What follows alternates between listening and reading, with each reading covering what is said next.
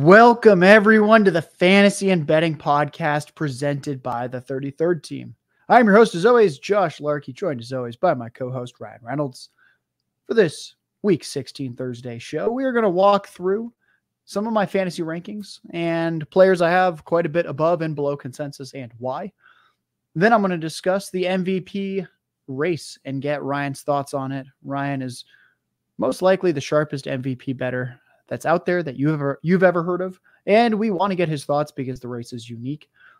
And then we'll close the show out discussing the NFC Playoff Picture. We discussed AFC last week, and we'll dive into how these NFC teams stack up.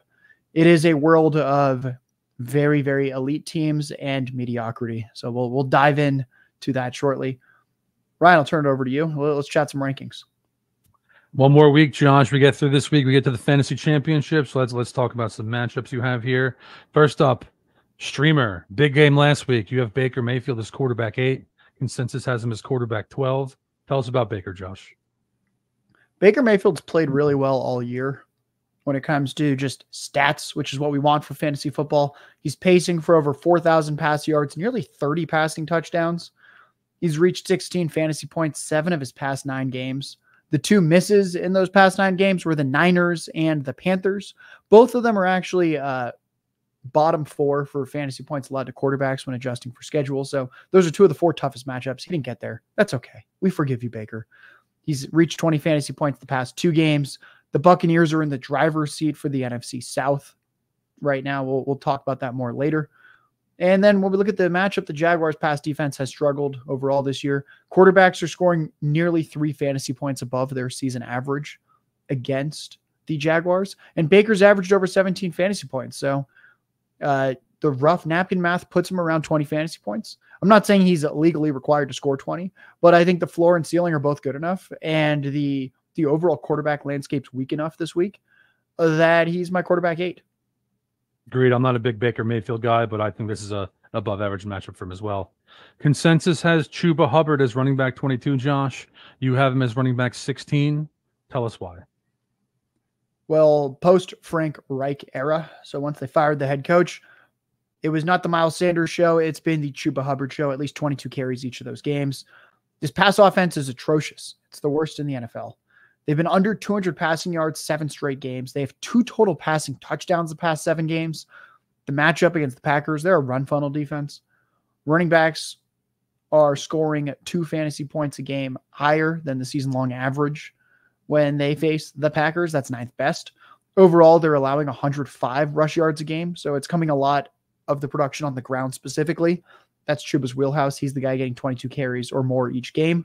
Those 105 rush yards a game, that's 4th most. We've seen Chuba with at least 11.5 fantasy points the past 3 games. A high watermark right now of 22.5 those past 3 games. So we know that the floor is decent. Ceiling's quite good. At the end of the day, at least 24 touches, at least 96 total yards, and 3 straight in this new coaching era. And he's got a great matchup. That's J. Larky Tweets. You can find his fantasy rankings up on the website Tuesday afternoons. Kev Wheeler, Matthew Hill pitch in their own rankings. I throw in some defenses for the good people. Next up, James Conner. You have him at running back 14. Consensus has him as running back 25. I liked him last week. Curious what you're thinking here now. Yeah, it's funny that, Ryan, we've sort of become James Conner enthusiasts compared to the market. Week 13 against the Steelers, he carried 25 times, over 100 rushing yards, 2 touchdowns on the ground, and he had 2 targets. Week 14, they had the bye. And then week 15 against the Niners.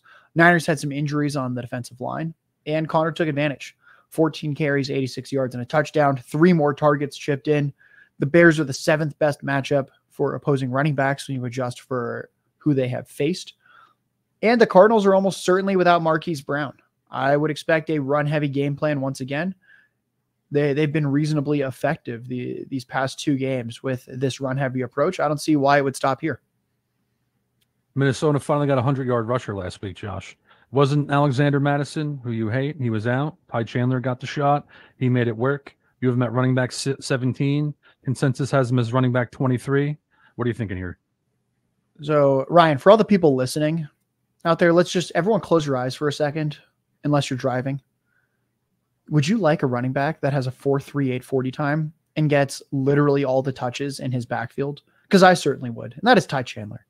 He had 23 of 24 running back carries last week. He had all 4 running back targets. That is 27 opportunities. My goodness.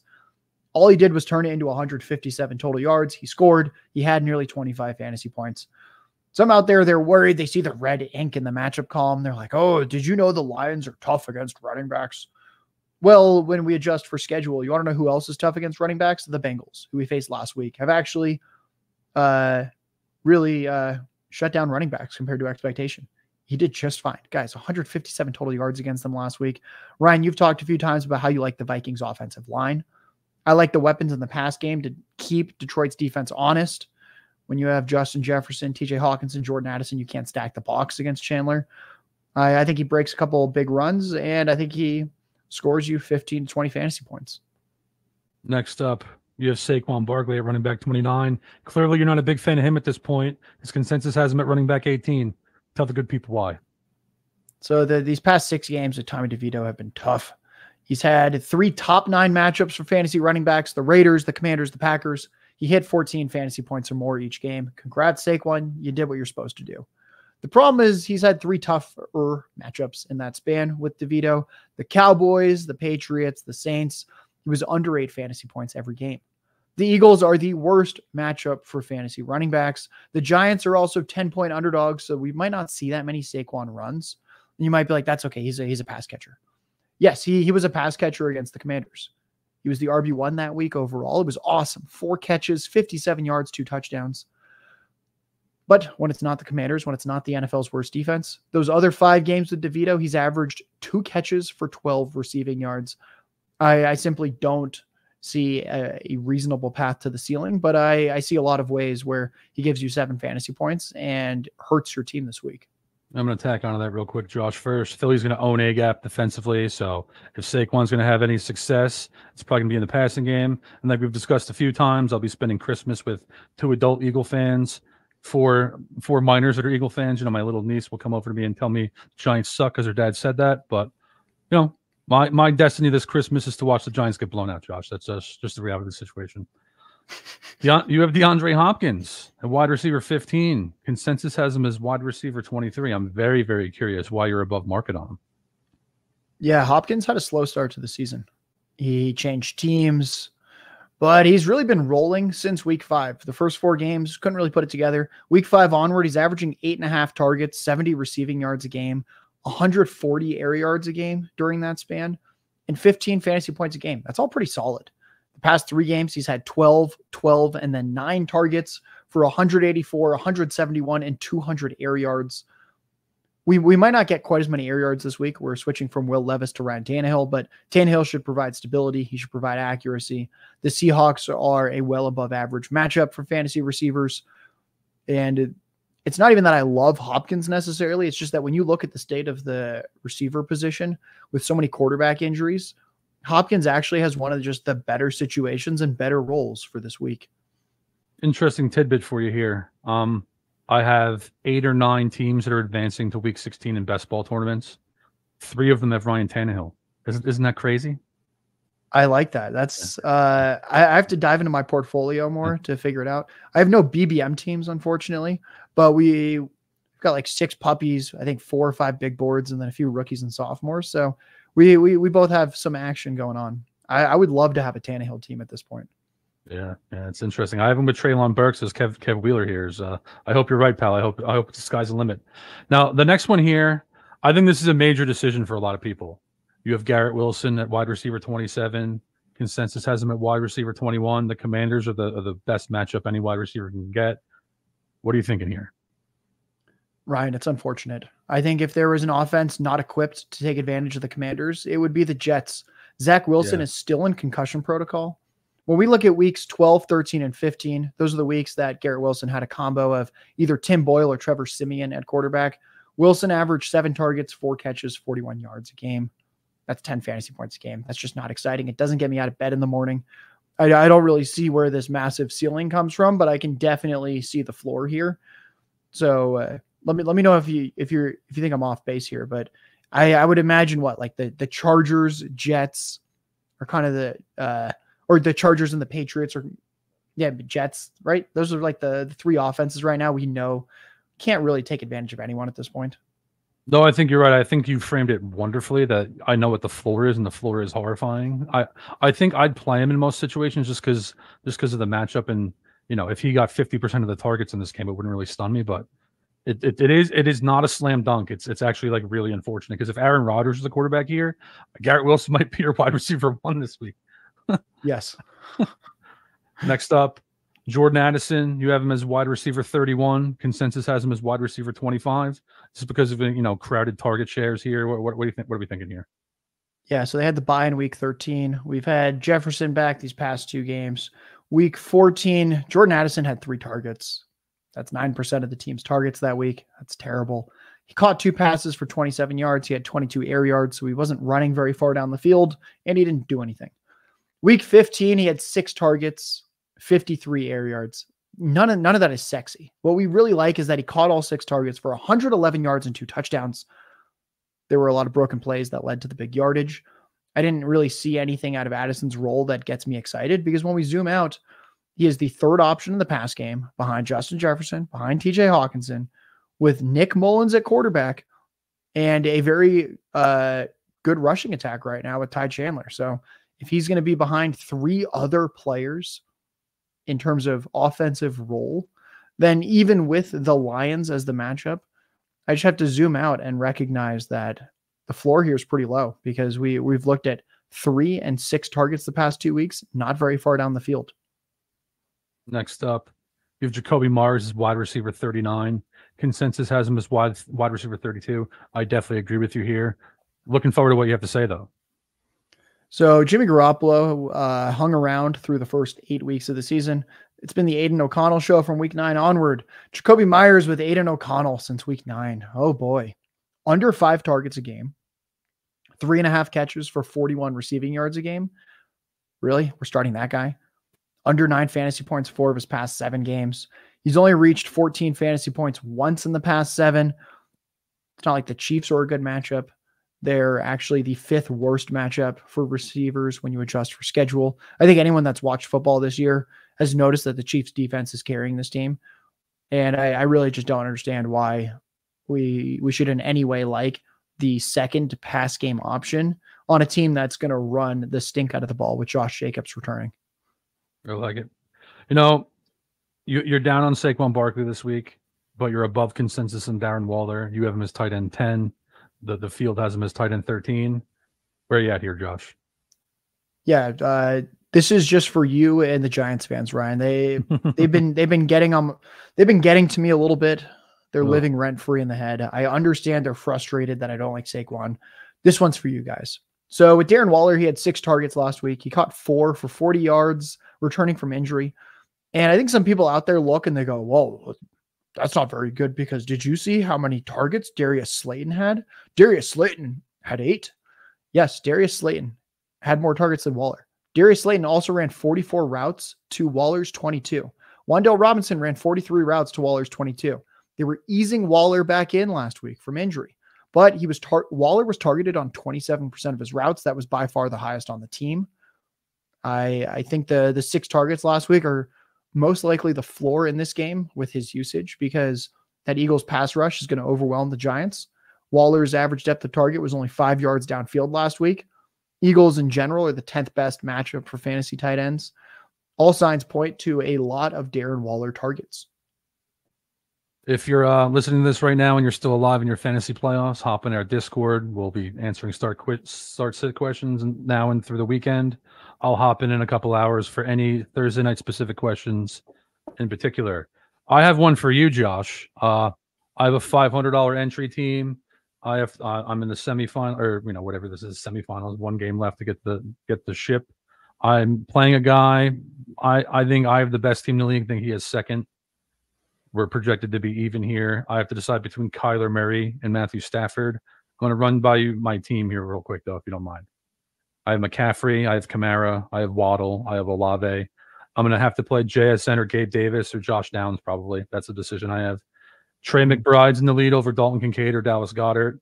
DeAndre Swift's the flex, probably over Jalen Warden. I think I'm going to go Packers over Cowboys defensively, and I'm going to figure it out on kicker later in the week.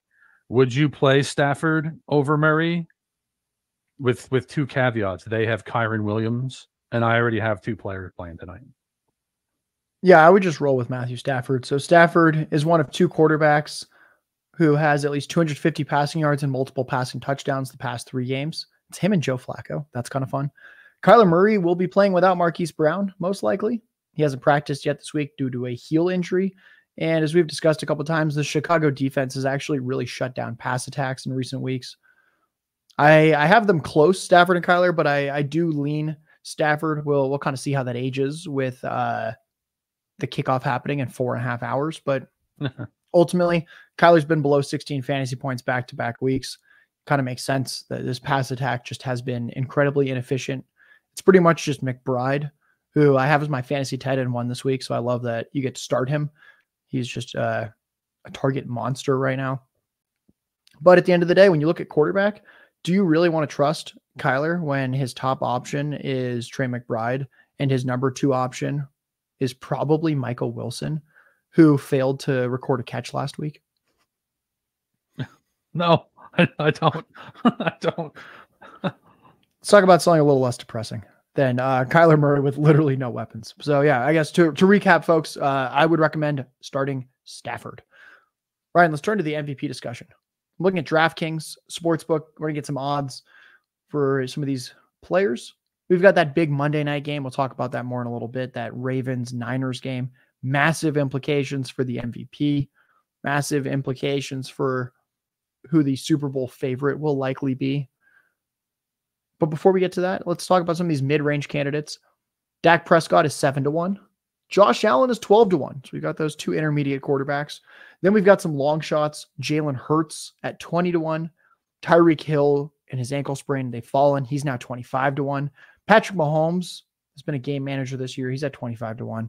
Tua Tagovailoa is at 28-1. Do you have any interest in any of these 6 options right now? Yeah, I'm not sure from a betting perspective that I want to bet on any of them, but I think Tua's done. I think Mahomes is basically done. I actually think Tyreek's close to done because he missed the game. He's probably not going to get 2,000 yards. And if Cooper Kupp didn't win a couple years ago, he only got 1 vote. I don't think, Hill, especially with some of his off-field stuff, is going to, climb the ladder here. Still very live in Offensive Player of the Year, though. Jalen Hurts has one path, and that is if every other contending team loses and he goes nuts the last 3 weeks and the Eagles end up as the number 1 seed. He's not completely dead, but I think that's pretty thin. Josh Allen, I've talked about him a few times. I don't think he quite gets there, in part because he only had 94 passing yards last week. So Buffalo's red hot tear here isn't entirely reliant on him. And on top of that, a quarterback on the number 1 seed wins just about every year. In the last 10 years, it's only happened in one time where a quarterback from the 2 seed won. So I don't think Allen's competitive there really. And I do think Dak's still live. He needs some help here. I think if the Ravens beat San Francisco, that helps Dak. But the Cowboys are going to have to win out from here. But from a productivity standpoint, Dak is still in the mix. Guys, that's Ryan Reynolds, NFL on Twitter. His expert picks and predictions for every game are on the33rd-team.com. They came out today, Thursday. Tomorrow, the 2 of us and our data scientist, Ahan Rungta, will be doing the player prop happy hour. And in maybe like 36 hours on the site, maybe a little less, we'll have exactly what Ryan is betting on in each and every game. We understand, folks, there's 2 games, Saturday afternoon and night, a bevy of games on Sunday, and then those 3 Christmas games. We're going to get you all ready for those. All right, let's talk about the main event for MVP. Brock Purdy is in the driver's seat and then some. He is minus 200. For those out there that want to convert that into probability odds, the sports books right now are kind of saying he has a 2/3 chance to win. Lamar Jackson's second at plus 450, so 4.5-1. And then Christian McCaffrey is 10-1. By far the most productive running back overall this year. How do you see these 3 fitting in? So productivity-wise, Lamar has been off the pace all year. He hasn't really even been all that close.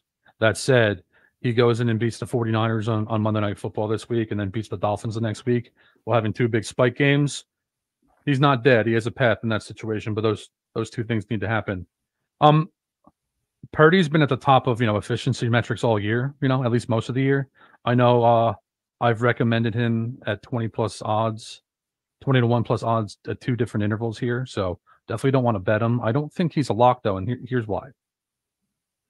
No MVP quarterback has ever had a teammate that led the league in rushing yards. Christian McCaffrey currently leads the league in rushing yards by 324 yards, I believe it is. He's also leading all running backs in receiving yards, too. So, and then on top of that, the 49ers also are giving up the second fewest points per game this season.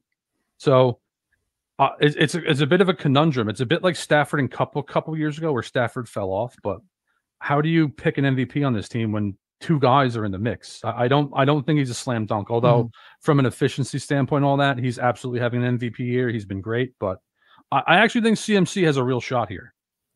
That's what I was about to ask you. So I know that a month and a half ago you recommended Dak at 40-1. You've recommended Purdy at 20-1. Would you say that at this point, CMC? Not that we're recommending anyone bet on this today, but if someone said, "What's your favorite odds wise?" Would it be Dak or CMC? It seems like those are the two you have the most interest in right now. Yeah, I don't really want to bet. One of the things I do is I just don't bet on skill players in this market. I did bet on McCaffrey and Offensive Player of the Year when Hill got hurt, but I would say it's not long enough for me. But I genuinely think that he has a very real shot to win here because the 49ers just have such a great supporting cast, and that's like a real legitimate gripe with any Purdy candidacy. I like it. Let's turn to the NFC playoff picture. Right now, when we look at the wild cards for the 6 and 7 seeds, and that's just because the Eagles and Cowboys are going to ping pong between division lead and the 5 seed. We've got the Vikings and Rams. They're currently in at 7 and 7. The Rams play the Saints tonight. Then a couple of teams that are really close. The Seahawks are also 7 and 7. They're losing the tiebreaker. They had that nice upset win over the Eagles. Then we should mention that the Packers at 6 and 8 are also technically still alive. Vikings, Rams, Seahawks, Packers. If you had to choose two right now, I'm guessing one of them is Stafford's Rams, but let me know what you're thinking here. Yeah, I think it's Stafford's Rams, and I think it's going to be Seattle. You know, Seattle has Tennessee, Pittsburgh, Arizona left. That's at least 2-1, if not 3-3. I think Minnesota is going to fall off. I think last week's loss was kind of a killer for them. They have the Lions twice and the Packers. I could legitimately see them losing all 3 of those games. And the Packers blew their shot. You know, losing to the Giants and then the Bucks, I think they're done. So yeah, for me, out of that group, Rams, Seahawks. The NFC South, the Saints and Bucks are 7 and 7. Bucks currently hold that tiebreaker. They beat the Saints earlier this year, but they do play each other in Week 17. Arthur Smith's Falcons, I don't think we need to talk about them too much, but we should acknowledge they are 6 and 8, the worst managed team right now in the NFL. Do the Saints have any shot if they beat the Rams tonight? Yes, they do, especially because they play the Bucks in Week 17, and then they play the Falcons in Week 18, I believe. I mean, they have the better team, but you know the Buccaneers have just hung around. They've hung around, and I think you said that Trevor Lawrence hasn't practiced. So, well, he's probably going to play if he can because they're in. I was going to say I adjusted my fantasy rankings today with the breaking news. I do not think Lawrence plays because he officially didn't practice in any capacity today. It is Thursday. And it becomes very, very thin at this point for him to get 2 practices in. So I do not believe he plays now, unfortunately. Yeah, I mean, if he doesn't play, I think the Buccaneers win the division. If he does play, I think the Jaguars are going to beat Tampa. So that's an interesting conundrum here. I don't think the Saints are going to – I think the Saints are going to give the Rams a game. I think they're going to cover, but I don't think they're going to win. And that's a shame because they had the easiest schedule in the league. I think they're going to blow it, basically, if Beathard plays tonight for the Jaguars or Sunday for the Jaguars. Yeah, we were really bullish on the Saints in terms of win-loss record this year. When I did my strength of schedule metric this offseason, Saints had the easiest schedule. Falcons had the second easiest schedule, and no team was within like 10, 15% of those two. You can just look at the quarterbacks they faced. Falcons, Saints, ridiculously easy time. And yet the Bucks have taken it. Let's look at the division leaders. Lions, Niners, anything to add here? You think the Niners get the 1 seed? Where do you think the Lions finish? Yeah, I mean, in power rankings, I've had the Lions at 8th because, in part, you know, that's what their Super Bowl odds have been because that's where they belong. You know, they haven't, you know, they beat the Chiefs by 1 point. You know, we've talked about this a number of times. Chiefs were without Chris Jones and Travis Kelce. Kadarius Toney dropped a 5-yard drag, tipped off his hands, and the Lions returned it for a touchdown. I don't really call that the Lions beating them, you know, and they haven't really beaten anyone else. Good offense, really good offensive line, you know. Defense has been getting shredded for the most part, so if they played Dallas in the first round, I think they'd lose. The fact that they're going to play Seattle or the Rams, I could see them losing too in that scenario, honestly. This one's interesting. Eagles, Cowboys atop the division. Who do you think actually wins this division? Because the Eagles have lost 3 straight, but I will say their schedule is definitely easier than the Cowboys to close out the year. Yeah, I mean, they get the Giants twice and they get the Cardinals, so I think the Eagles are going to win out. And Dallas, who do they get? They get Miami this week. Then they already just played Lions. Buffalo. They play They get the Lions. week 17. Yeah. I actually think Dallas is going to win out too. I think Philly is going to have the tiebreaker. I think once they beat the Giants and the Cardinals, or I should say if. So I think they're both going to end up 13-4, but the Eagles have the tiebreaker, I believe. Folks, Ryan Reynolds, NFL on Twitter. Make sure you're checking out his work on the 33rdteam.com. Ryan, let's close out the show with some score predictions for our marquee Christmas night game, the 49ers and the Ravens. You and I, we talked pre-show. We found out we're within 1 point for our score predictions. Yeah. We both have the Niners winning. I had it 24-17. You had it 24-16. Talk to me about what you're seeing here, since the way I saw it is that the Niners offense has too many ways to beat you. I don't really care that the Ravens have been playing good defense. When you look at the teams that they have done well against, they look nothing like the Niners. And I'm hoping the Niners defense is a little bit healthier this week than last week. What do you want to add here? Yeah, I think if the 49ers lose, it's basically going to be because Brock Purdy has multiple interceptions. I think that's like the most realistic path. I'd be very surprised if Lamar Jackson just destroyed the 49ers defense because their front's so good. They're going to be able to spy him freely. So he's going to basically have to beat them over the top. And, he's capable of that. But it's not exactly something I want to go out of my way to bet against either. Folks, from myself, Josh Larky, from my co-host, Ryan Reynolds, from the 33rd team, from that marquee Ravens-Niners matchup on Christmas night. Happy holidays. Merry Christmas. Thank you, everyone.